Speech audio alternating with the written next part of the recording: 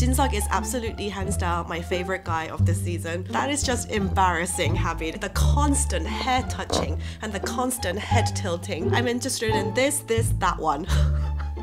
Hi you guys, my name is Anna and I am back with my part 2 review of Singles Inferno Season 3. This is going to be covering episodes 4 till 7. If you can't tell, I'm very sick right now. I was very sick over Christmas, so please excuse my voice, but without much further ado, let's get into the review because episodes 3 and 4 were spicy. So episode 3 starts off with Gwanhee and Habin in paradise and they're flirting and having fun and having banter. In the other paradise, we see Shion and Gwanhee and they're getting to know each other. He is 31 and he's a realtor, she is 27 and she's a model. To be honest, I don't know if I felt any chemistry between them at all. They just kind of seemed more like friendly type, whereas I definitely think there was sparks going on with Habin and Gwanhee. And then the next morning, the two Infernos finally merge. Everyone gets to meet each other and this is very exciting. First of all, Minyoung and Jinseok were very happy to see each other, and at this point of the series, I was really just rooting for them. A lot of stuff happens later, which we'll talk about, but at this point I was like, oh, they're so cute. I hope they go all the way. I hope one of them doesn't mess it up.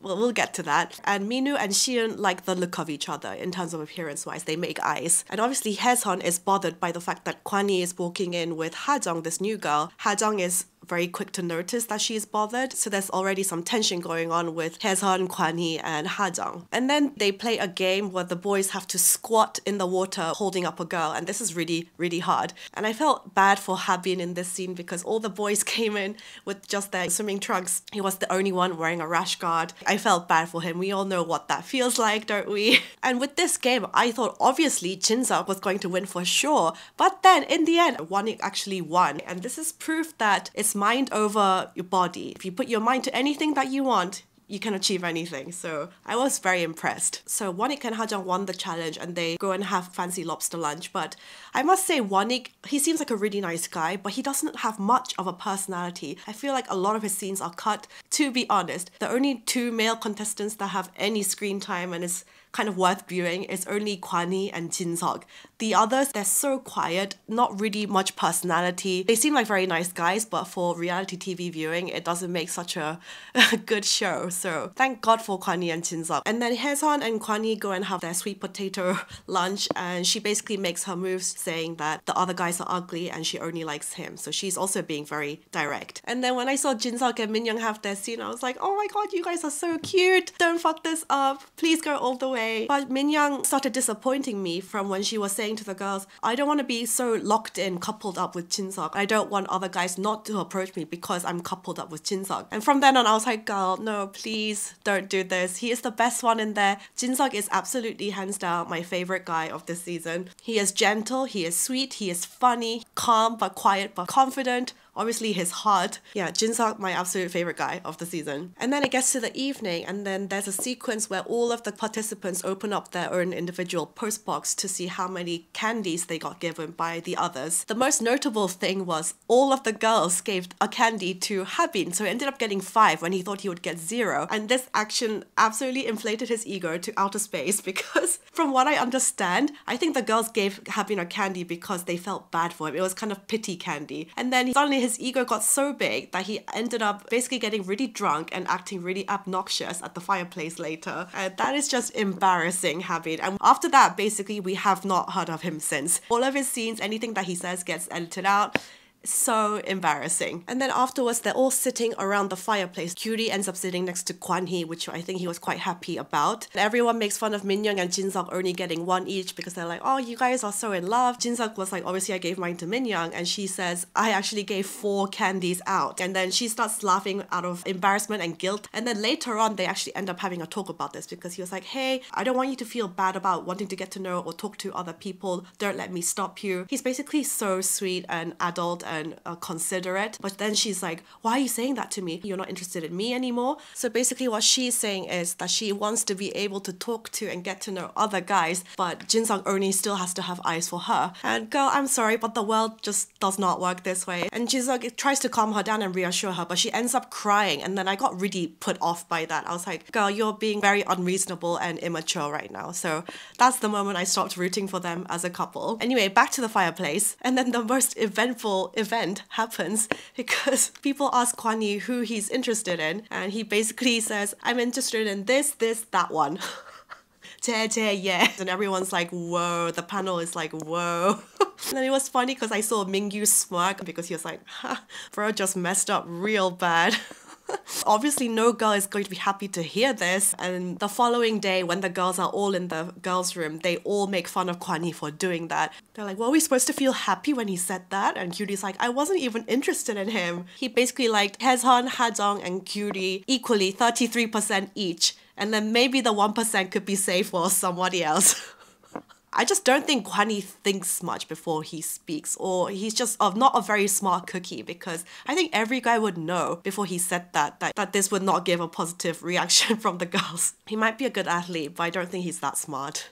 Curie and Gwanhee were talking by the fireplace afterwards, but I just genuinely did not understand where his sudden interest in Curie came out from anyway. I understand Haesun and Hajong you spend time with in Inferno, but Curie, you haven't even talked to her. How can you say you are interested in her 33%? Equally, just as much as the others. It felt like this Curie thing came out of nowhere. The next morning, they're all having breakfast, and Jinseok is really funny when he copies Hajong's iconic chin move. He does it and everybody laughs. And he's also caught in between the crossfire when Hajong and Gwanhee are bickering at the table, and Jinseok's like, I feel like I have blood coming out of my ears, stop it. He is absolutely my favorite guy. And then we have the new girl, Minji. She seems very sweet and bubbly and friendly. And it was funny when she had the one-on-one chat with the guys because they were all making comments like, oh, your dress looks like this grass, or you look like Dipsy from Teletubbies. I was like, what is going on? So the producers tell her later, you have to pick 2 guys to go to paradise with you. And she ended up picking Minwoo for the dinner date and Jinseok for the romantic swimming pool date. And in that swimming pool date, I thought I saw huge sparks go off. There was definitely chemistry between them. Jinseok basically couldn't keep his eyes off her. He said, you're really charming and all this. And she asked, do you have an ideal type back in Inferno? And then he looks at her, he goes, not anymore. And everyone screamed. I screamed. And I was thinking, oh, Minyoung, this does not look good for you, girl, because I think he's falling for the new girl, Minji. And then there's a scene where Hajong is telling off Gwanhee, and she is really going in on him. You're acting really rude. I expressed how I felt towards you, but I'm not getting anything back. I don't know what more else I can do. And he's kind of sitting there with like this kind of face, and I just wanted to be like, Gwanhee, like, grow up. You are 36. And Hajong says in her interview afterwards that Gwanhee just makes her feel like a roller coaster of emotions. And I just wanted to be like, oh, don't like him anymore, please. You can do so much better. Go for the other guys. To be honest, apart from Jinseok, there is no other guy that I would have gone for as well. I feel like Hajong, me and her personalities are very kind of similar. She's very direct, logical, and she's also not shy in expressing her feelings or going after the guy. She's entertaining to watch. She's honest. I think she very much lives in the moment, whereas I'm sure all the other girls are nice too, but in this season, honestly, the constant hair touching and the constant head tilting with Curie and Xion especially is too much. I just want them to not focus on looking pretty for the camera, but just want them to be real and just be in the moment and have conversations with people. And for me, Hajong is the girl that does that the most. But yeah, really, Curie and Xion constantly going like this. I mean, to be honest, nobody was as shocking as Soi was to me from season 2. That girl was another level. But yeah, this season, sometimes it can get a bit annoying too. And so just before I jump into episode 6 and 7, here is a quick message from the sponsor of this video, LingoPie. If you want a fun and natural way to learn a language, then a service like LingoPie is the most perfect solution for you, because it's the first language learning platform that uses foreign TV shows and movies to teach a language in the most fun and binge-worthy way. And Singles Inferno is actually one of the many shows that they have on their platform, which is amazing. They have a huge collection of Korean, Japanese, French, Spanish, German, Russian, Portuguese, Italian shows and movies with at least thousands of hours of content in different genres. There are some great features such as interactive subtitles that gets you an immediate translation when you click on an unfamiliar word. You can change the playback speed of the content to match your learning capabilities. There's an on-screen transcription on the side that shows you all the sentences of the show, and you have flashcards and quizzes so you can revise the words that you've learned. And you can even practice your pronunciation by clicking on the microphone and getting feedback in the form of a score. So if you want to pick up real, genuine native conversation with street lingo, slang, popular culture, then I really recommend you guys checking out LingoPie. So make sure you go and check out the link in the description, because they are offering a 7-day trial with 55% off. So I really highly recommend that you go check it out. And now back to the content.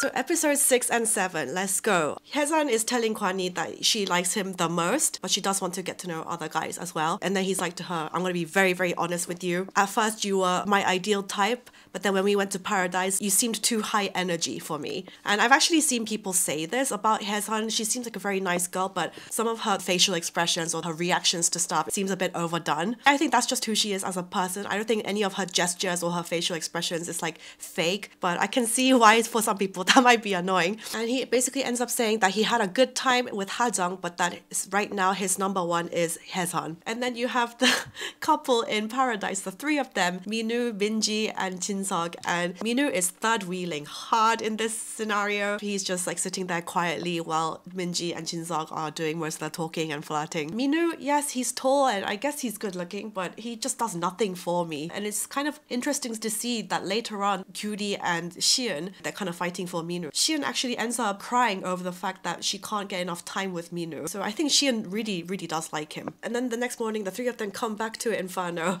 And oh my goodness, if looks could kill, the way that Minyoung looked at Jinseok and Minji, oh, she was shooting daggers. And then Dex kind of makes this comment where he's like, is Minyoung just kind of very oblivious? So she's kind of acting dumb. And then the whole panel start laughing. Yeah, I don't think Minyoung has understood the seriousness of the situation yet. And Jinseok, he seems very popular with the guys because they all say they missed his presence while he was away. And I'm sorry, but I had to laugh at the shady cameraman or the shady editors when they focused on Gwanhee's face as the boys were talking nice things about Minji, saying, oh, she's really good at conversation, she's really nice personality, really nice girl. And then the close-up is on Gwanhee's face and he's like looking like, you girl's nice, huh? And we're all thinking the same, like, you're gonna go for Minji, aren't you, Gwanhee? This guy just does not stop. And then it was time for a wrestling game where the girls had to fight each other. And this really shocked me because Cutie ended up being the ultimate winner. And she is like one of the shortest and tiniest. But she ended up winning in such a badass way. And she just did it with a smile on her face. So good for you, girl. Good for you. And then in front of the whole group, Minyoung starts making comments to Jinseok like, oh, you had fun last night, didn't you? Kind of teasing, but it kind of makes him feel uncomfortable. I'm sure it made Minji feel uncomfortable too. And Minyoung and Jinseok go for a talk and she's still trying to get validation from him like, oh, but like, how do you feel and all this? And then he's like, hey, but girl, you gave out 4 candies. You have absolutely no right to get mad about me for anything, which is absolute truth. She can't get mad at him. But yeah, Minyoung is jealous for sure about the new girl. So Cutie, who won the challenge, she ends up picking Minwoo to go to Paradise with her. To be honest, their scenes are really kind of boring for me. They're both quiet and not that interesting to watch. I feel bad for Mingyu because I think he's such a decent guy, but just, yeah, it hasn't locked out for him. Haesan ended up choosing to go to Paradise with Gwanhee,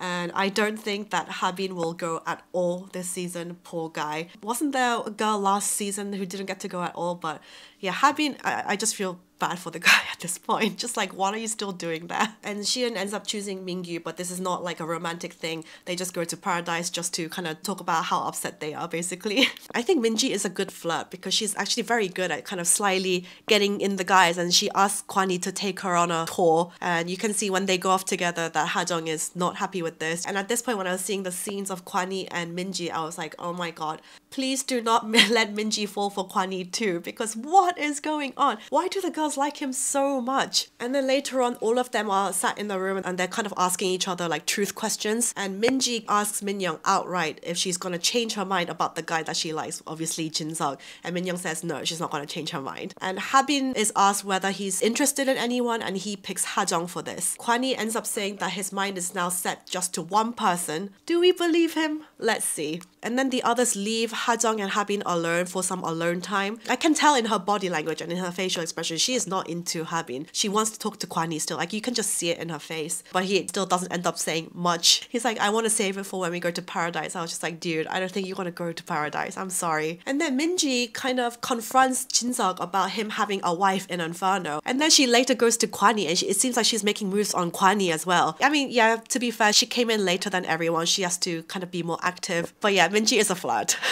When Minji was making moves on Gwanhee, and you can see that his face is like, oh, I think she is my ideal type. I think I might start to really like her. I was like, oh my god, can he just be for real? Like, nobody can take him seriously at this point. But then as these two are having that conversation, Hajong comes halfway through and basically stops it. Minji leaves, and basically Hajong again tries really hard. She tells him, I want to go to Paradise with you, and that she likes him the most. You can't get more direct than that. The problem with Gwanhee is just that that he's not good at communicating. He's always placing the blame on the girl, saying, oh, you made me feel confused. I'm always unsure about how you feel towards me. And the panel also, they don't really understand what he's saying. He's not a good communicator. And the scene of Ha-jung coaching Min-young on what she should do, I thought that was actually really sweet because her advice is exactly the type of advice that I would give to my friends. I always say, try your absolute best with a guy. Don't be wishy-washy. Don't be too shy. Don't pull back. Just try your best. Put your feelings out there. If it doesn't work, then at least you've tried your best. You have no regrets. That's exactly the kind of advice I give to my friends. And then you have Haesun and Won-ik on their date in paradise. Again, none of these paradise scenes are interesting to me. And then Kyuri and Minu have their date, and she finally finds out that he is 24. He's born in 2000. She is 4 years older than him, I believe. And Shion still does not know how old Minu is. And I wonder if her mind will change if she found out that he's that young. And there's this funny scene back in Inferno where the guys are talking and they're saying, Haesun is really into Won-ik. And then the panel are like, no, where are you guys getting this from? And obviously Gwanhee sitting there listening like, is this really the case? Does she really like Won-ik? And he's like, oh my god, this is annoying. Habin is the spreader of fake news. And then the guys have to do a sprinting mission and Jinseok comes in last. He kind of looked funny running along because his arms are so bulky. He looks like a dinosaur while he's running. Gwanhee comes in first, Mingyu comes in second, and Won-ik comes in third. Won-ik actually does pretty well in all of these challenges. I felt bad for Habin once again because he was coming in second, but he just kept falling behind. This guy just can't really catch a break. So Gwanhee and Haesun end up talking, and then he asks her about the Won-ik thing, whether the guys have gotten it wrong, and she's like, oh, he's a nice guy, but I definitely feel I don't really get butterflies when I'm with him like when I'm with you. But then she says this thing where she's like, I don't mind if you go to paradise with Kyuri or Minji because I thought that's what you were going to do. She basically gives him permission to do so, I guess. And I was like, girl, are you sure you want to be doing that right now at this point? Because Gwanhee can easily be swayed, you know this. That's basically the upcoming season for the next 2 episodes. From what I can gather from the teasers, I think it's going to be Haesun with Gwanhee that went to paradise. I feel bad for my girl Ha-jung because she really is the best girl in there. If he ends up picking Haesun, then she's going to end up with nobody else because I don't think she's going to go for the other guys. And I just get a feeling that Jinseok is going to stick by Min-young because Minji is playing kind of hard to get. She's also playing the field. And I also just think he's like one of those like loyal types. If he chose Min-young from the beginning, I don't think he's suddenly just going to choose another girl now. I just get the feeling he's just going to stick by Min-young's side. But let's see. What are you guys' predictions? Let's chat in the comments down below. Hopefully with the next review my voice is better, so please bear with me, and yeah, see you in the next one. Bye.